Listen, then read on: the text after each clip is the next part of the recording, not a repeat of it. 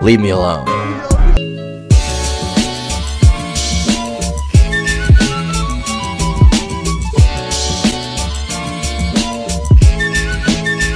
Aw, man, today's a weird fucking video. Today's actually a W video, bro. Turkey Tom knocked out a UFC fan, bro. Obviously, guys, this was a joke. This isn't actually Turkey Tom. First off, I will say, bro, what is this posture? Bro, come on. I saw this in the comment section. I couldn't help but laugh. But, bro, dude was out here saying, hit me, slap me.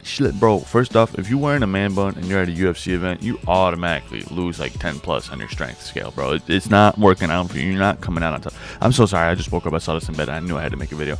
Anyways, Turkey Tom, a YouTube content creator known for his commentary and analyst videos on the internet culture and controversies, did not actually knock out a UFC fan. He murdered him. He murdered him, bro.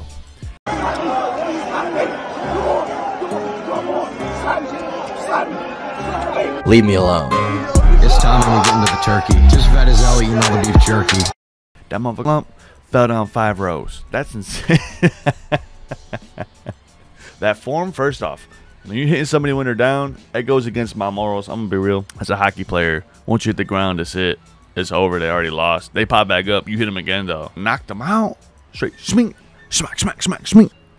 On the ground. We gotta, bro, you gotta get more power at that punch. You hit him real hard in that jaw. All it takes is that little chin shot, bro.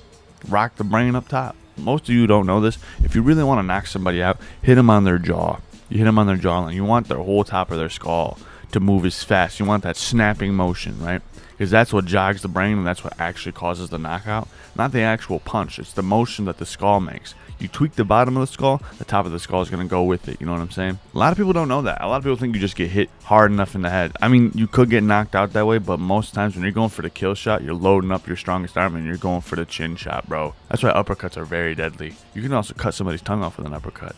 Fun fact. Anyways, I don't even know why I want to make this video, bro. I just thought it was funny as fuck.